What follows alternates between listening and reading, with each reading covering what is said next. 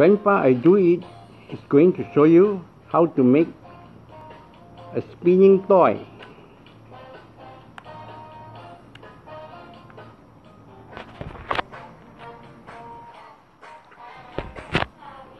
First, cut a cotton board where you can make into a box like this, with 2 holes by the side.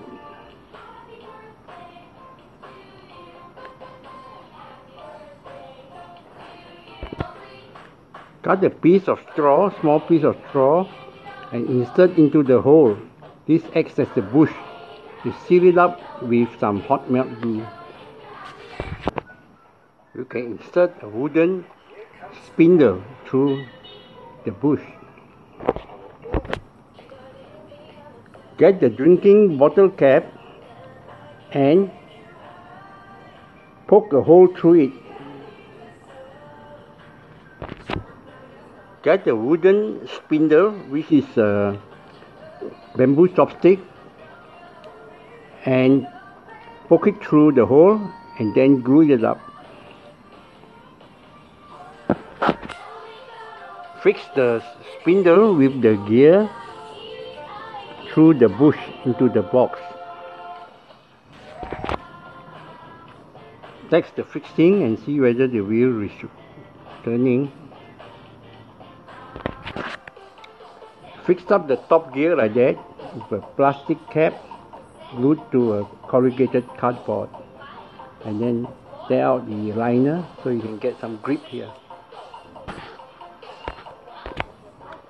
I'm testing out the contraption before I decorate it up so it works and it's turning round and around.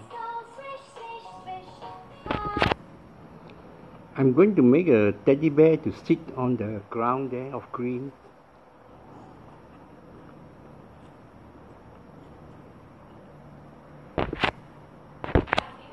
It's quite easy to make the teddy bear. Just roll 2 sausages, bend the legs,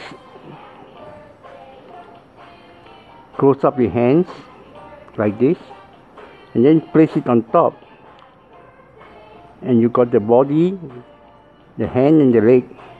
Next you just fix in the head and the details, you get the teddy bear. I'm fixing the head, and then I detail up with the ears and the nose and eyes, and we get the teddy bear. Now you got your cute teddy bear, and I shall fix it onto the platform. Okay, now I can decorate up the box. But this video, there's not enough time for me to do it. I'll do it later. The spinning toy. Isn't it fun?